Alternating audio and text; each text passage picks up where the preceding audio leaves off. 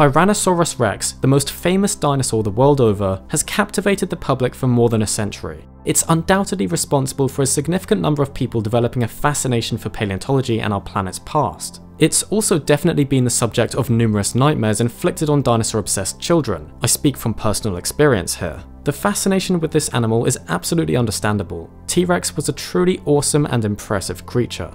Tyrannosaurus has also been at the centre of many debates and controversies over the years, with paleontologists loving to argue over this dinosaur. The extent of feathering, soft tissues, locomotion speed, nanotyrannus, the dreaded lip debate, all fun things to talk and think about. But until now, no one had really seriously considered that there might be more than one Tyrannosaurus species. It had always been Tyrannosaurus rex, the tyrant lizard king.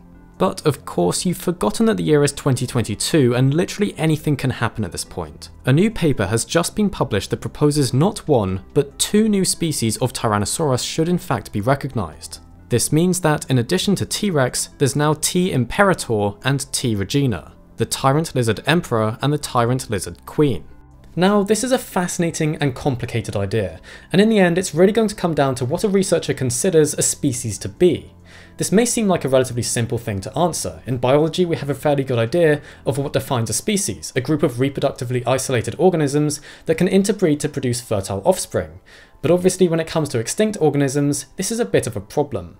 That's why paleontologists in general adhere to something called the morphological species concept. The idea that organisms that are very similar in shape and various aspects of anatomy can be classified as the same species. It makes sense. Organisms that look alike are generally going to be members of the same species. But of course, the fossil record has to complicate things. With incomplete remains of fossil taxa, coupled with the natural variation in anatomical features that occur within a species or between populations, making this a very difficult and somewhat subjective practice on occasion. So what does that have to do with the new Tyrannosaurus paper then?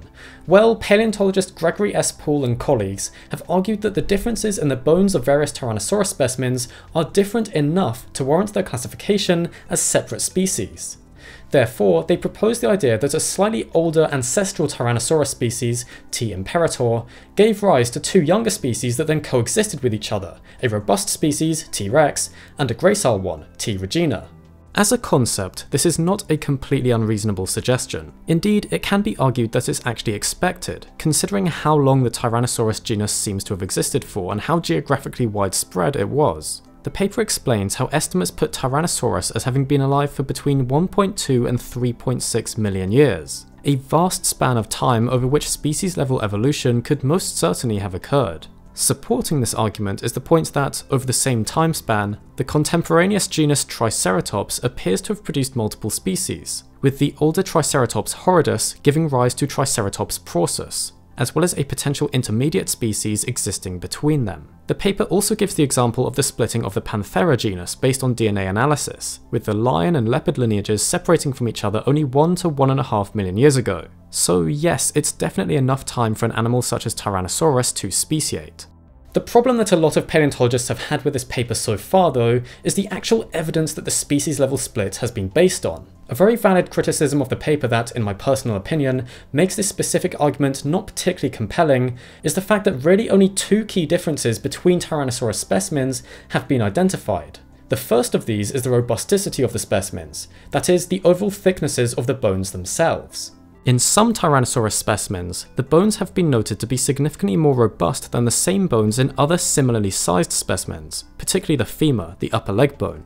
This did lead to some researchers in the past suggesting that this was evidence of sexual dimorphism, or that the more robust forms were individuals that grew to be older in age. Some paleontologists also suggested that these differences were simply the result of natural variation between individuals of the species. However, this new study uses the differences in robustness as the main point in favour of these specimens representing separate species. A second difference used as an apparent way to confirm the presence of three species is seen in the dentition. In some specimens, there are two small incisoriform teeth present at the front of the dentary bone of the lower jaw, with the tooth next in the series behind them being significantly larger.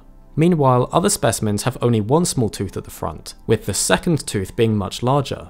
This difference in teeth may not seem like much of an important variation, but the study uses it as a potential way to independently validate the multiple species hypothesis by stating that if this difference correlates with the robust or gracile morphs, it could be a second indication of these being separate species, since they possess another difference in morphology. So the authors of the paper set about calculating the relative robusticity of 38 Tyrannosaurus specimens by measuring the proportions of their femora, as this bone is considered to be a good representation for overall robustness of the animal, as it was one of the main weight-bearing bones. The authors found that there is indeed an unusual level of variation within the femora of Tyrannosaurus when compared with the variation seen in other large theropods, namely Allosaurus, Gorgosaurus, Albertosaurus, Daspletosaurus, and Tarbosaurus. Interestingly, Tyrannosaurus femoral proportions have a greater variability than the variation between all sampled Albertosaurus, Daspletosaurus, and Gorgosaurus femora too, with the paper suggesting that this greater variation could support a species-level split, though of course it's still important to consider that perhaps other factors were having an effect on Tyrannosaurus which did not influence these other taxa. I'm not saying I know what those might be, but those particular tyrannosaurs are all quite different to Tyrannosaurus itself. So what about the tooth morphology? Does it correlate with robustness?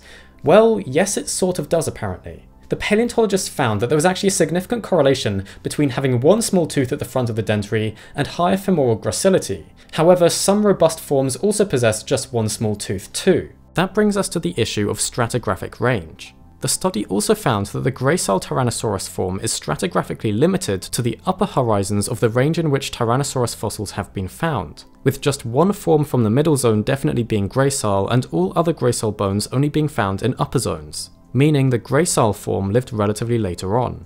Therefore, the authors proposed that an older, more basal species, Tyrannosaurus imperator, that was robust and possessed two small incisoriform teeth at the front of its dentary, gave rise to the younger T-Rex, a robust species with usually just one small tooth at the front, and T. regina, the gracile form that also usually had one small tooth.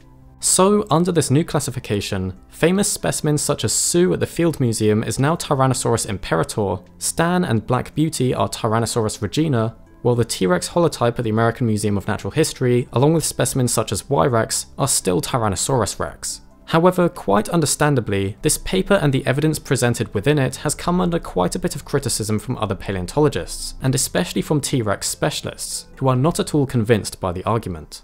One of the main criticisms is the fact that the data itself is very sparse. Now, a point put forward by the lead author of the paper is that other dinosaur species have been named on less data.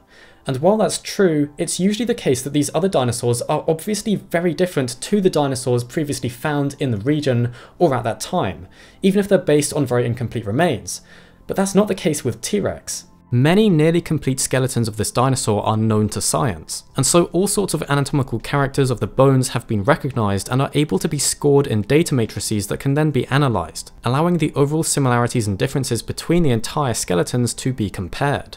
So, as Tyrannosaur researcher Dave Hone has pointed out, if there were indeed 3 distinct clusters of Tyrannosaurus specimens when all of these characters are analysed in a matrix, then sure, there's some good and pretty compelling evidence for 3 potential species. But that's not what was done in this study. Instead, only one main difference was investigated, the thickness of the femora. The difference in teeth may not even be a significant variation either, as Dr. Hone also points out that a variability in tooth number has long been considered a natural variation within T-Rex anyway, plus reptiles in general often have varying tooth counts within a species. Another key criticism of the paper is the fact that the sample size is just far too low. Unfortunately, this is always likely going to be a problem for dinosaurs such as T-Rex, as there's only a limited number of individuals that any statistical tests can be applied to. 38 specimens were analysed in this study, and to be fair, the authors do state in the paper that this is far too small of a sample size for many stat tests to work on, and so they do deliberately choose tests that can be applied to small sample sizes. Still though, the very small number should be taken into account when considering what this study really means for the dinosaur. Additionally, Tyrannosaur specialist Dr. Tom Holtz also points out that the stratigraphy of these specimens needs more work done too, with it not being particularly precise at the moment and therefore making it even harder to accept the proposed time spans of these 3 species. And of course, there's also the criticism of the paper including specimens in private collections in the analysis, making it more challenging for other paleontologists to access them to test and reproduce their results. Other paleontologists, including Steve Brusati, are also not convinced that there really is a species-level difference in robusticity, with it still seeming entirely plausible that it's just natural variation within one species, T-Rex. In this case, there's actually more of a continuum of robusticity among these animals, instead of two distinct clusters. Indeed, previous studies have actually found there to be such a continuous distribution with no obvious split, seemingly conflicting with these new results. A recent paper by paleontologist Thomas Carr has also analysed hundreds of different characters between 44 specimens of Tyrannosaurus in order to try to establish relationships between them, and although some clusters of similar specimens were identified, they were not the same as the groups found in this new study, so there's more conflicting evidence. The fact that more than just two characters were used in this other study also makes it seem a lot more reliable than the new research. So all in all, it doesn't seem like a very convincing argument has been made in this paper.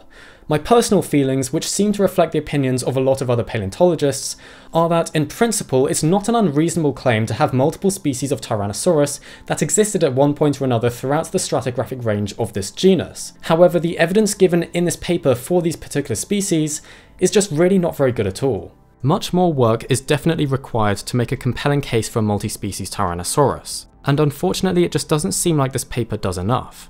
I also feel conflicted about its overall usefulness in general. On the one hand, it can be considered a good starting point for a serious discussion and future work to be done on this idea, as well as bringing more attention to the eternal problem of what we even define as a species in the fossil record. But then on the other hand, it's almost certainly going to trigger a reply paper that refutes everything stated in it and create a nice taxonomic mess for everyone. Plus, I sort of get the feeling that the amount of media attention such research is always bound to get may have been an influencing factor on its publication, but that might be unfair to say, I don't know for sure. The authors do write in the paper that they fully expect other paleontologists to variously accept or reject these new species when analysing tyrannosaurs in their studies, and that it's their hope that this work can act as a way to frame the issue and be built upon in the future to determine if multiple species were actually present.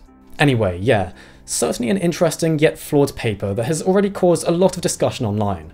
It's always quite funny to see people lose their minds over T-Rex though, so there's that at least. What the future of these proposed species holds remains to be seen, but I have a feeling they likely won't be around for long. But then again, maybe I'll be surprised and some really solid evidence ends up being discovered. We'll just have to wait and see. Do let me know what you think about this paper in the comments below. I'm very interested to see what everyone thinks about it. Thank you so much for watching this video. I really hope you enjoyed it and learned something new. A big thank you to our Patreon supporters too, especially our Dinosaur Tier supporters Amanda von Nordek, Archianthus, Brent Furman, Clara Middleton, Dhruv Srivastava, George Vojtek, Just F Max, Corey Peterson, Loxy Poo, Mike Pace, Nicole Bueno, Persian Boy, Robert Thomas, and Steve Bradshaw. If you would like to find out more about our world, its history, and the wonderful life that surrounds us all, please feel free to subscribe to the channel if you think we deserve it, and if you would like to see more from us.